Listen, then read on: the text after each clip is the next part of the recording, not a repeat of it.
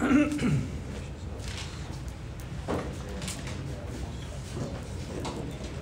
any questions before we start? So, final week of class, here we are. So Wednesday night is your video project is due, Wednesday night. So remember, you can look at the syllabus, we talked about it last week. You can do it on your own, or you can have up to 3 people, 3 classmates to come up with your video. Be creative and fun. So anyway, we talked about it last time. Any questions on that? Okay. And then we've got your final in-class exam Friday. And so Tuesday night at 7:30 in the room is JC for the review session. So tomorrow night, 7:30 will be the review session for the final. Yes? Will it be recorded? No.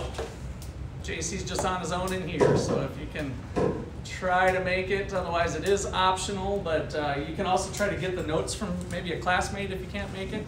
Be a good thing. Anybody else? Okay, so chapter 26 is in a lot of ways an extension of the last chapter we covered on labor. So we're going to kind of continue there. Try to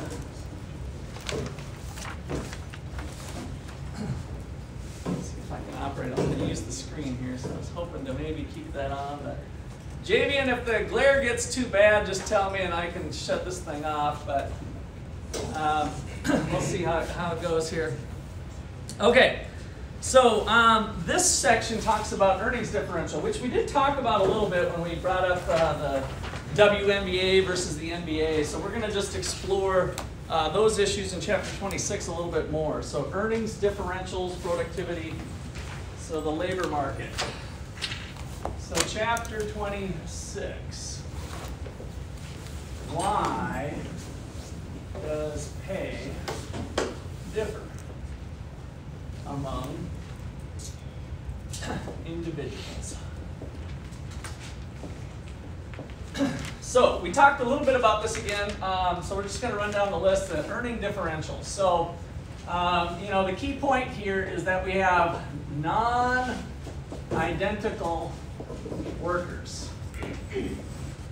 I don't know if you guys picked up on this before, but when we cover some of the other stuff we did in the previous chapters, we're basically assuming that all people are identical. Right? Remember when I brought up the identical Russ and I had a second Russ and a third Russ? We were kind of holding constant all of those attributes of the workers. And of course, in real life, they're different. So now that we're building up our toolbox of economics, we're going to relax that assumption and say, well, hey, people really are different, of course. And what's the impact on our models from that? So number 1 on our list of identical things that we talked about before, worker productivity. People vary in their productivity. So what do we mean by the word productivity? How much you're getting done, how much you're getting done at a certain time. Okay, good. I like the way you said at a certain time. So there's always how much work you're getting done for a given amount of some resource. And it could be over the period of time, it could be per worker, it could be per copier, right? If we go back to a copier or something, we can talk about a copy machine being productive. Here, of course, we're focusing in on workers.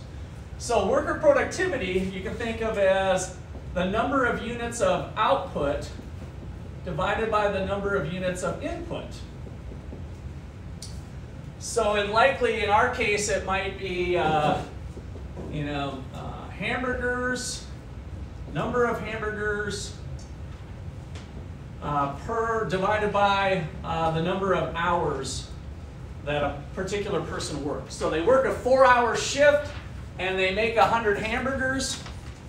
I guess I'm going longer than I anticipated I was going to go, but let's say you kick out 100 hamburgers on a 4-hour shift, which means you've got 25 hamburgers per hour, right? That is your productivity. That's how productive you are. Thinking about the formula and what it means for a worker to be productive. Okay, so how does it relate to pay in general? Do more productive workers have more pay or less? More, right? They're more valuable to the firm is what we did in the last chapter. So more productive workers earn higher pay.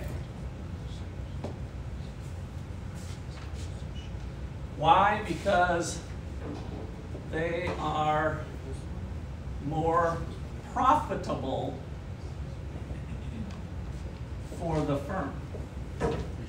That's pretty much what we spent all our time on last week doing, is to show the reason why companies hire people is to help contribute to the bottom line. And if one worker can do 10 hamburgers per hour and another worker can do 25 hamburgers an hour, you can afford to pay the more productive worker a lot more. Okay, any questions or comments there? All right, number 2 is worker preferences.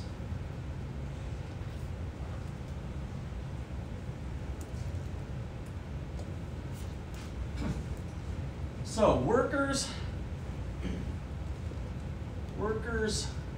motivated by monetary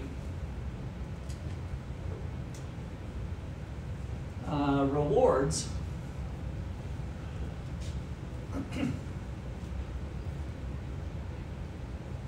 are likely to pursue jobs with higher earnings.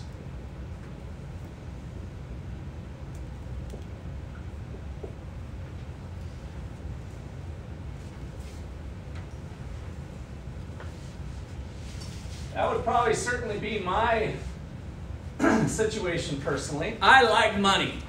I've always liked money. Money was very motivational for me. And so very early on, I decided to get into the real estate industry because it looked like that was a spot where I could make some money, right? So that motivated me. Whereas other people might say, I love kids and I want to teach kids. And so they're motivated by the non-monetary benefits, perhaps, of teaching kids. And so they move into the teaching industry, perhaps, where there's lots of kids that they can potentially be close to, right? But it might not pay as much as real estate. Okay, so that's kind of preferences. We're all different in what we're good at and what we think is important to us, and that can shape what the labor market looks like in terms of pay as well. Okay, number 3, race and gender.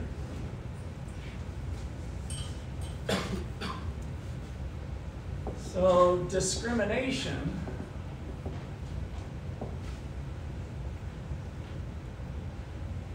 may lower earnings opportunities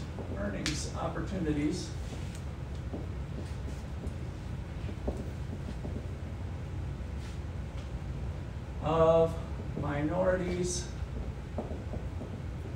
and women.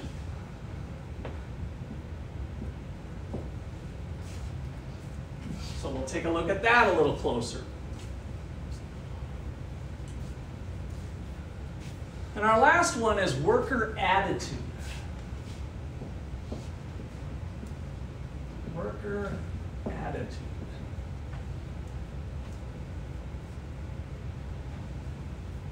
So attitudes of honesty, dependability, persistence,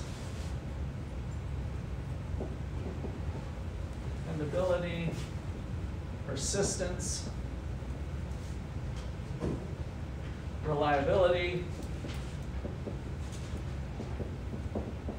trustworthiness,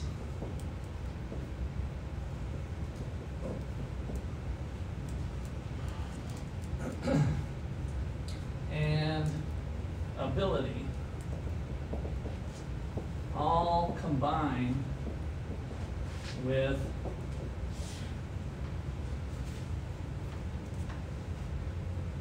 productivity.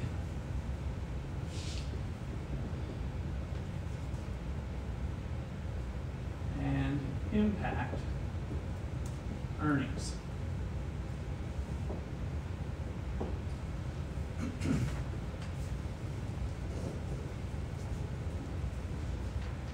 So what is employees' attitudes towards work?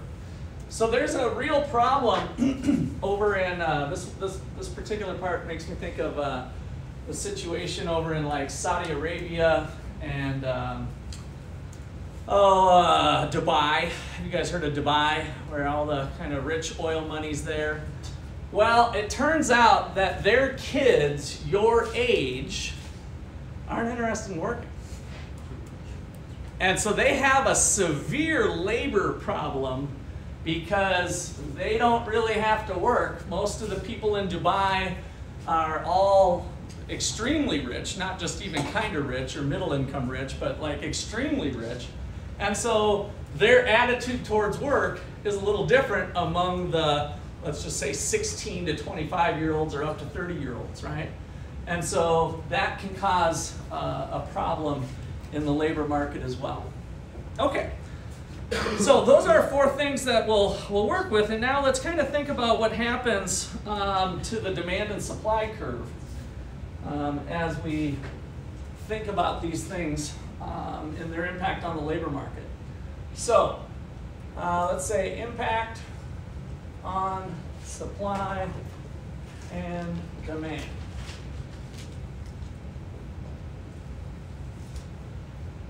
So we'll just kind of take these separately and just draw a demand curve for labor. And this is on your wage over here, or some sort of measure of dollars. Remember, the demand curve is the employer, right? It's the firm, it's the business that's trying to maximize profit. And so what do these things have? Worker productivity, let's kind of focus on that one. When workers are more productive, what happens to the demand curve?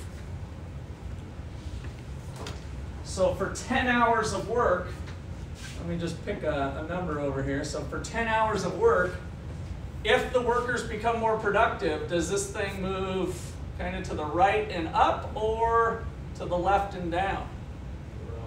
Up, right? So at a given level of 10, they would want to hire more. Even at 5, they'd want to hire more. And so we have the demand curve shifting up with more productivity. Now the supply curve is kind of interesting to unpack as well. So if we have a beginning supply curve, which again is you guys deciding on whether you want to go to work or not. The upward sloping supply curve, as we learned last chapter, just says that as the wage goes up, the opportunity cost of you guys binging Netflix goes up. And so you might just want to go to work, right? As the wage goes up, the opportunity cost of leisure also goes up. And so that would cause you to want to work more. But what happens as you become more productive and more skilled? So to get these skills, to become a productive worker, what do you need to do?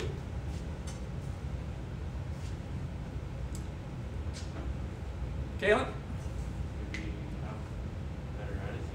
Better attitude? Could be part of it. Do we got some highly paid people with bad attitudes though? Yeah, so it's not all attitude. I think that would be part of it. Sam? Diversity in the business. What's that? Diversity in the business. Well, I'm not thinking of the business itself, but you. So I want you to be thinking about you. How do I raise my personal productivity? Not so much the business looking at it. Justice? Experience. Experience, good. I'll give you a hint. Some of you are doing it, all of you are actually doing it right this second. What do you need to do to increase skills? Basically. What? Learn. Yeah. So learning, possibly get a degree, right, from Ottawa University. Is that education free? No. You guys really know that. I saw a lot of head shaking. Hell no, right? So what happens to the supply curve here when there is more productive workers? Does it go up or down in terms of the cost of acquiring it? It goes up, right? So it's costly to make yourself more skilled. So for 10 units of labor, you could be a low, no-skill worker, or you could go to college and get a degree. But as you go to college, the supply of those higher skilled people is less than what it was with the lower skilled people. And so that is costly to do. So to acquire skills, so let me just write that down here. S2 shows that there are less higher, let me put not highly, but higher skilled workers than lower skilled workers. And the reason is that there's a cost, because there is a cost to getting skills, like education. Let's see, Jay, your speaker's not muted. So S2 here shows that there are less higher skilled workers than lower skilled workers because there is a cost to getting these skills, like education. All right, so putting those two things together,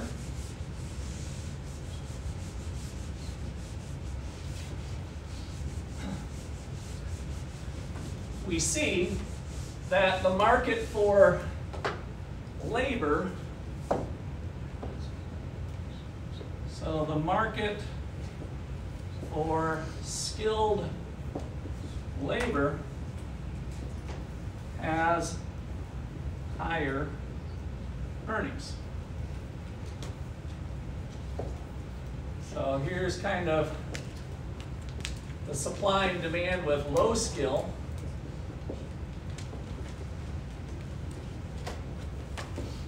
And the supply with the high skill goes up, giving us a higher wage. And the demand for high skill. These people are more productive than others. And so we should expect wages to be higher for high skill people, both from the demand side argument and the supply side argument. Is kind of the point with bringing that together.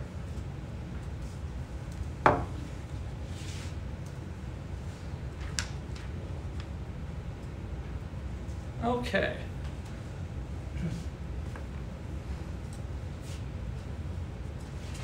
So, any questions or comments there?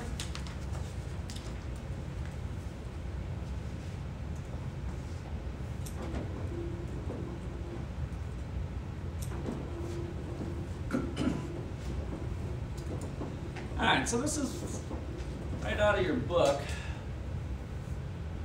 Some data that was from, when was this? 2018, it looks like.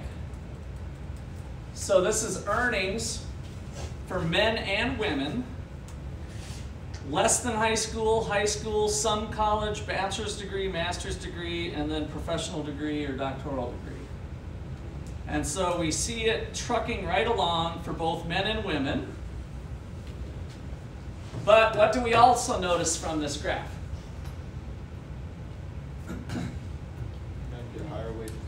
Yeah, men in general are paid higher than women. So is that possibly discrimination issues? Maybe. That's part of what we're going to investigate, right? So that's what we're going to look at. What are the factors that contribute to that? But across the board for both men and women, more education leads to higher earnings. So we do get that connection, right, with the education attainment. Okay, so let's see, I think we'll go ahead and do a little video to cue that one up, especially since I have the screen down. So pull out a piece of paper, you'll turn this in for points today.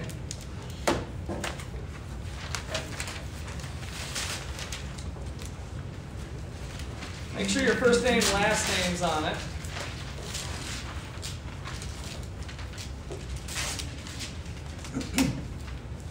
So economists have been trying to measure wage discrimination for forever. Been on the table for a long time. Maybe not forever, but I mean economics is still relatively fresh anyway. So this little video is going to kind of walk us through some of the issues.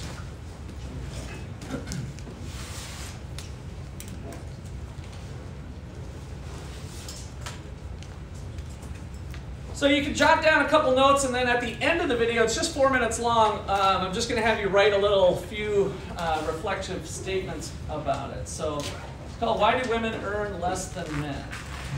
Another contemporary economic myth is that women make 75 cents for every dollar men make because they're discriminated against in labor markets. Like other myths, this does have a kernel of truth to it. So for example, if you add up all the incomes of women and divide by the number of women in the labor force, and then do the same thing for men, what you'll find is on average, women do make about 75% of what men do. What's happening here is not discrimination in the labor market, but differences in the choices that men and women make about investing in their knowledge, their education, their skills, and their job experience that lead to them getting paid different salaries.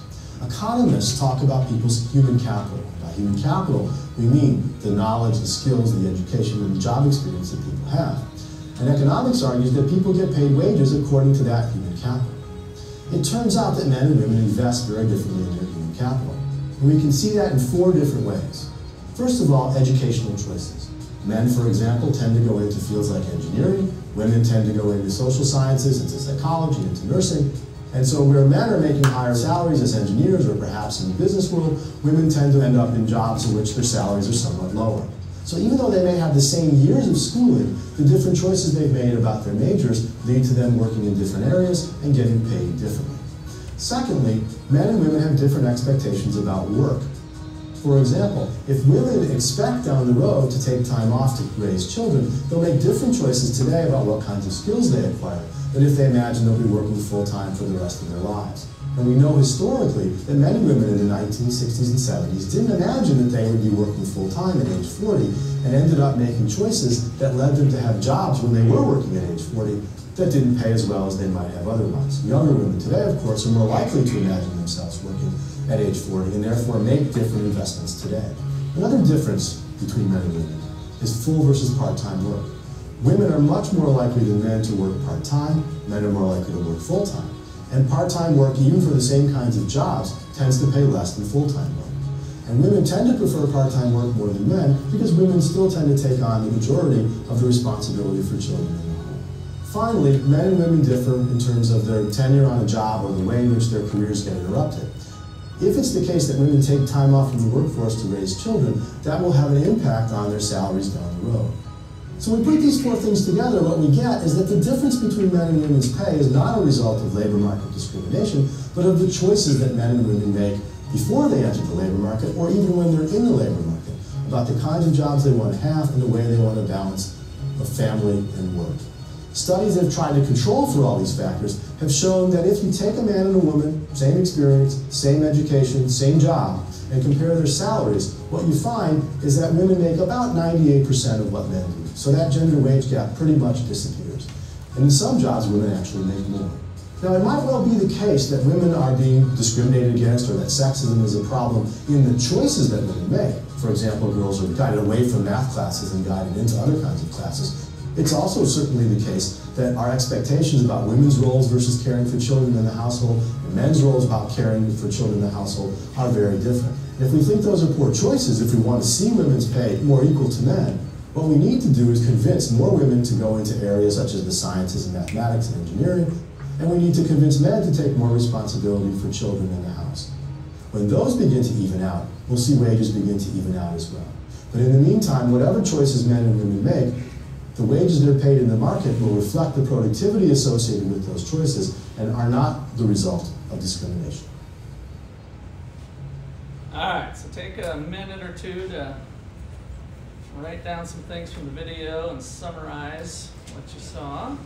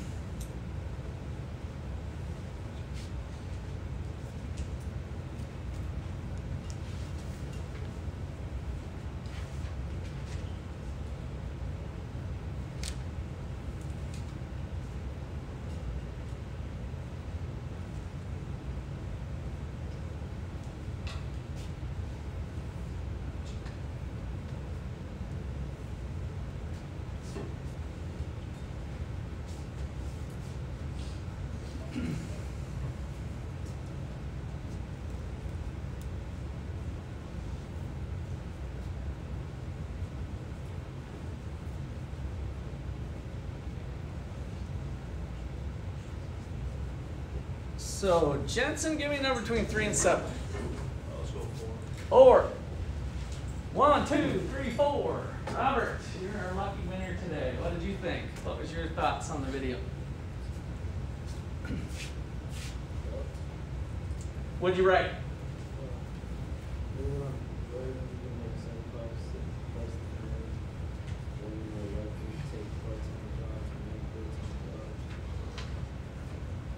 Okay. So the 75% less than men, that kind of got challenged, I think, right? What were some of the things that challenged that? Anna, what did you have? Well, I ended up getting 98% of what men made. Okay.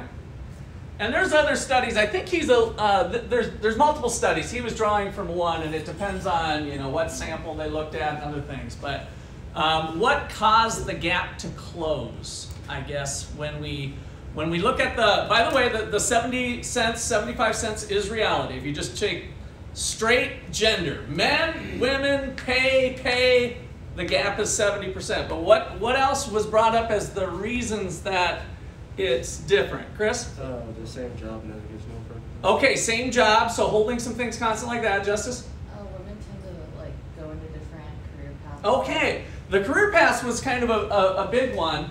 Now, could that be because there's other sorts of discrimination that have pigeonholed women to societally to be with kids, care for the home, whatever? That's possible, right? So we're not denying that. I wrote STEM up here.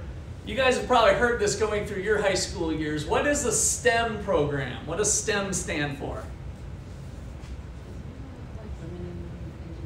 It's not totally women, but just in general, engineering is the E. Science, technology, engineering, and math.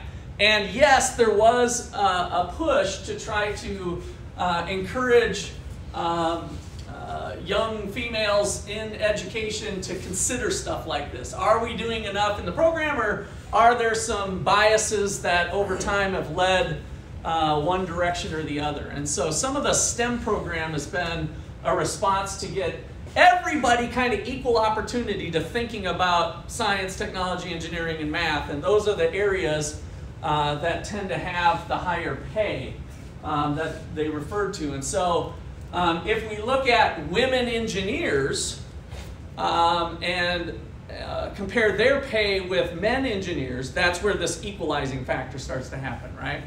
And so holding some things constant, that's really the science of trying to figure out, is it discrimination or is it something with worker productivity and worker preferences and other things, right? And so there's ways to kind of try and diagnose that, and that's what that study was looking to do. Okay, I saw a couple other hands up. Anybody else? Yeah. Women are more likely to work part-time than men. Okay, so we had the part-time, and then he also mentioned culturally, women will still, if you look at the data, tend to stay home more than the men. Is that changing? Yeah. Yeah. My two brothers both stayed home while their wives went and worked, at different points anyway. My brother kind of worked from home and that sort of thing. But so culturally, that stuff can shift over time. So when we are, let's say, we need change, time to change this gender stuff here. When do people get into their, what I call the prime working years? Not what I call, but usually, you know, economists and other people who study this stuff. When are you making probably your highest pay of your life? What age do you think? 40s and 50s, right? So somewhere in there is kind of your what's known to be your prime working years. So now let's do a little math backwards in time. If you are currently 40 years old, just starting the prime working years, when were you born? 1980s, early 80s, right? So that's kind of interesting to think about how long that takes for the data to change, right? So in the 80s, was the very start of kind of women entering the labor force. Really, it was the 70s that kind of kicked things off, but you started to see labor force participation rates, which we'll study in macro the next 8 weeks, start to really change in the 70s. And so my point with that is that even as that change started, we get to 1980, and we just have new babies being born that are now in 2020 in their prime working years. So the data to observe whether there has been movement that direction is still yet to come, right? The effects of things that we did back in the 80s, some policy changes in the 90s, some policy changes in the 2000s, doing STEM programs or whatever, those take a while. There's long timing lags to getting maybe some change occurring. Okay. So some interesting food for thought. So let's look at the chapter data, which covers gender and other minorities. So as the video did, they kind of did it with $1, but at holding constant, here's white men, here's white women. And then we've got Black, American Indian, Asian American, Mexican American, and other Hispanic. And so here is part of the actual data on average across the board shows the 76, but adjusted shows 85. So not 98 like that video had, right? So there's lots of different studies, different ways of going about it, different sample sizes, and so there's a lot of people that contribute to this type of literature on discrimination in the workforce. And so here, over on the female side, these are all women, white women, who has less discrimination according to the data. Asian American. Now, what is this all about? 111 and 109? They get paid more. From the raw data. So from the raw data, Asian Americans are 109, Asian American males are 109% of white American males. And same thing here with females. So then the adjustment is the other way around with adjusting for factors of education and other demographic factors. And so there seems to be pretty good parity here with Asian Americans. Okay, so then this stuff can be monitored over time and we can see if there's a gap that's closing. But it's hard to not say there's some form of discrimination in the workforce, right? But it's not as big as the 70%. And there's a lot of other factors. And if you look from industry to industry, you'll see that vary, like in healthcare versus Silicon Valley technology versus engineering. That will vary from sector to sector. Okay, so any questions or comments there? All right, so what does a market with discrimination look like? So labor market with discrimination.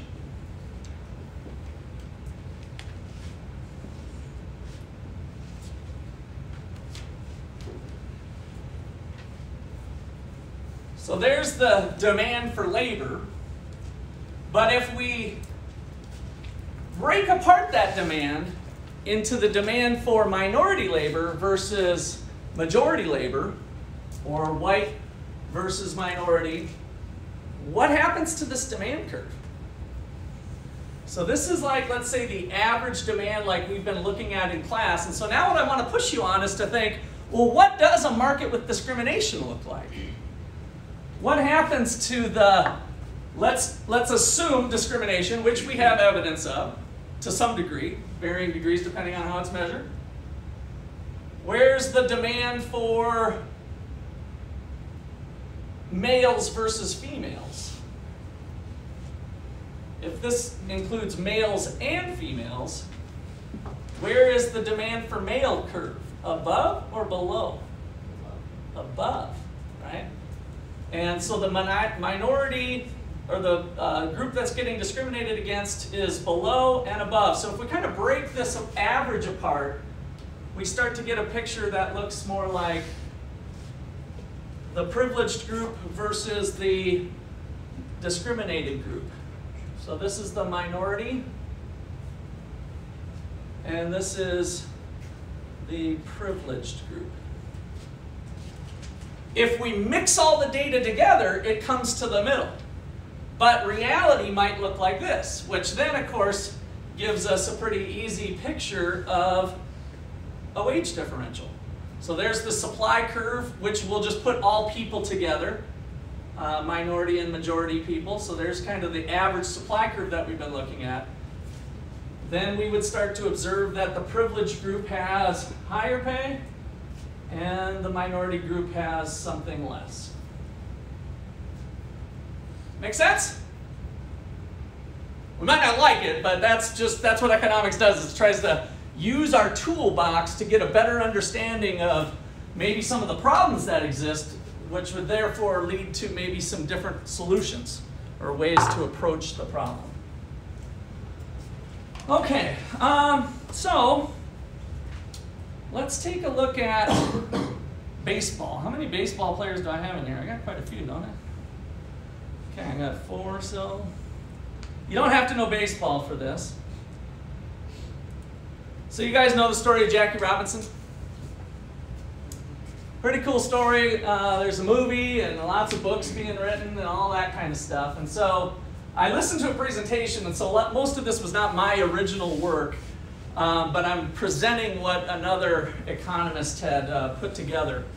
And so the title says how Adam Smith worked with Jackie Robinson, in a sense, to help break the race barrier in baseball. All right, so this is a little bit longer than we'll go through in class. I just want to give kind of a quick overview. But as you know, we have the Negro Baseball League that was developed because blacks were not allowed in major leagues, right? It was total segregation by the major leagues. So we got that going on in this time frame, and this is just quick segregation stuff here.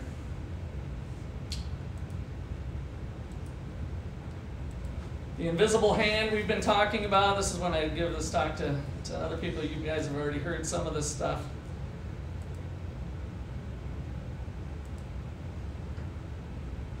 All right, so there's the owner of the Dodgers, And what is he trying to maximize? Profit, right? So we're back to our economic model a little bit. He's trying to maximize profits. Blacks aren't allowed in the league. And what does that mean about potentially winning ball games? What do we need to win ball games? Money is one thing, but that's not going to actually win it for you. Well, we can look at the Yankees, right? They've got the money, so to speak. But what do they use the money for? Good baseball players. Good baseball players. So it's actually the talent that's needed to win ball games, right? And so what else makes this guy money? If you're a baseball owner, baseball team owner. What's that? Superstar attraction, absolutely. And so when you have a superstar, what happens to your stadium? It fills up. It fills up. So they start to quickly learn that superstar attraction and filling up the stadium, and which teams fill more stadiums? Winning teams or losing teams? Winning teams. And so the key thing to all that is having the best talent out on the field. And so the color green, if you will, was a pretty big attraction to try to muster up some courage to work with Jackie Robinson in breaking down the race barrier. Do we know he wasn't racist? No, we can have, it's his heart. We don't know that bringing Jackie on the team wasn't purely unselfish move, and that this was his way of breaking down the race barrier. But the attraction of profits and knowledge about how butts get into seats was a very powerful motivator, regardless of whether he was racist or to what degree he was racist, right? So the market system, the point with all this, and there's other examples of this over the course of history, is that the market system, the free market, helped to break down the race barrier in Major League Baseball. It wasn't the government coming in to say, you should allow black players on your team. It was the natural incentives created in a capitalist system that brought down the initial barriers in Major League Baseball. And that's a pretty powerful statement. It took the government actually quite a long time to get through the court system of changing the laws. The law of the land was segregation, right? That was the law of the land, and it was broke down through the self-interest of individuals, both Jackie and the owner, to do that. All right, so that's kind of a nice little thing. It's kind of fun to look at a couple things. So there was a couple other players. Satchel Paige was one of the greatest pitchers of all time. By the way, I'm not a baseball expert guru. I learned a lot by doing this thing. But I wanted to get to a little bit of the stats here. It's kind of interesting. It was, oh, by the way, this paper was originally done by Jim Gortney of Ottawa University. So Jim Gortney, I named the Gortney Institute. He's a graduate of Ottawa in 1964. He went on to get his PhD in economics, and this is one of his papers that he wrote. He's he's 80. He just turned 80 now. But he wrote this in 1974 and kind of looked at the economics of baseball and the productivity of individual players. He has been a baseball fan his whole life. And so some of the interesting things were the teams that broke the barrier the earliest ended up having more wins sooner. And it was the Yankees who was the only exception to the rule. Because of their money, they could afford to buy highly productive whites to continue on with their discrimination a little bit longer, but it was costly for them, right? So it was costly for this. So this is another lesson that comes out from this chapter, is that in the market system, you get disciplined when you discriminate. Why? Well, the Yankees are a good example of that. In order to keep their discriminatory ways, they had to pay higher pay than what they would have otherwise, than what the Dodgers were doing with Jackie Robinson and Satchel Paige. They had to pay more, so they didn't make as much money. So there was a monetary penalty to being discriminatory. Okay, so then the games won. There's just a lot of interesting things. I won't bore you guys with all this stuff, but this was the cool thing in terms of butts and seats. So they estimated that on average, each additional African American player on a team was associated with between $55,000 and $60,000 of additional home team attendance during the 1950s. And then they go on to say, well, what does the average person who attends a game spend, right? And then all of a sudden you can start to put together a marginal revenue product curve that we did in our previous chapter. So you can really look at the profitability of bringing on new players and having some more exciting games and winning. All right, any questions or comments there? That was a really blow by fast, but hopefully you got the gist of it, that the market system can actually be a powerful way to address some issues in life. It's not going to solve everything, nothing's perfect, but there are examples where that has worked. Questions or comments? All right.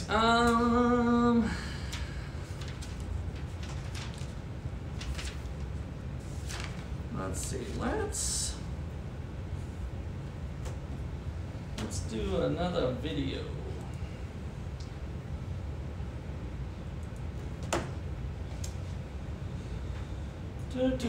Sweatshop. This is the one I wanted to do last time. Oh, that's right. I had to. I don't know if I recopied this one.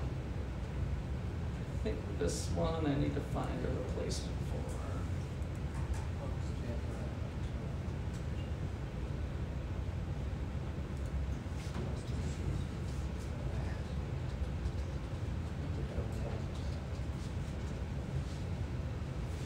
Okay, this is it.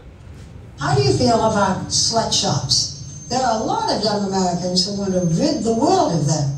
They're demanding that rules be passed to improve workers' lives. So who can say, give me a break to that? John, of course. Of course. And I do, Barbara, because rules that in theory will make work better, in reality can make work disappear.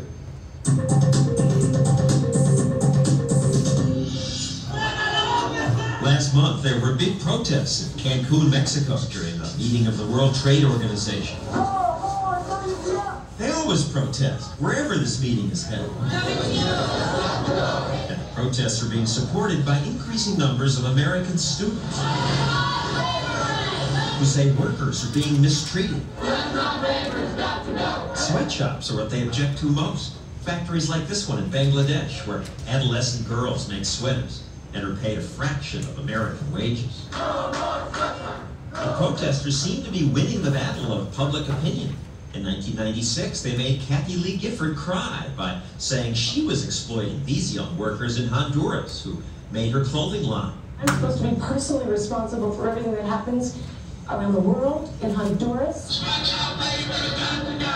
Yes, say protesters like these. Within weeks, Kathy Lee was admitting the error of her ways. She joined President Clinton at the White House as she renounced the mistakes of her past. That was one blouse and one pant too many. Union shop, not sweatshop! Union shop, not. The student groups who protest get some funding from labor unions.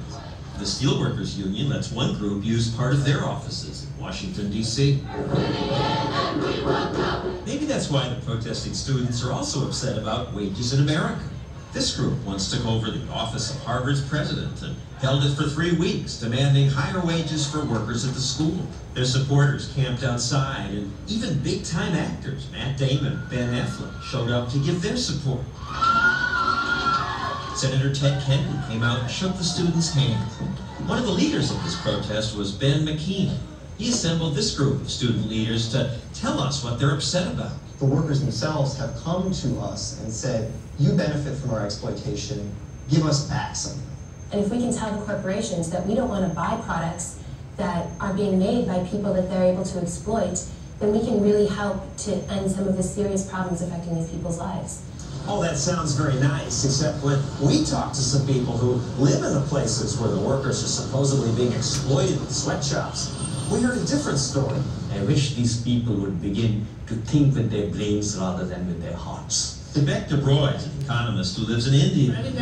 We interviewed him and these other supporters of globalization as they were on their way to Cancun. I don't understand the expression sweatshops. There's nothing wrong with sweat. Sweat is good. Sweat is what most people in the developing world, including India, do all the time. People get jobs in these places, their generation lives better than their parents lived. Chunarunga studies trade policy. She lives in Kenya.